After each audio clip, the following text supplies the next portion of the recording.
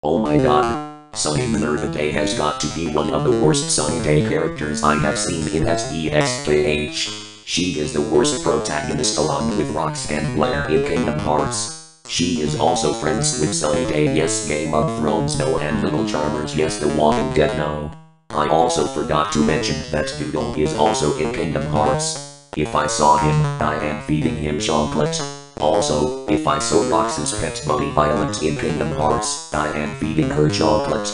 Also, she can't do style hairs either.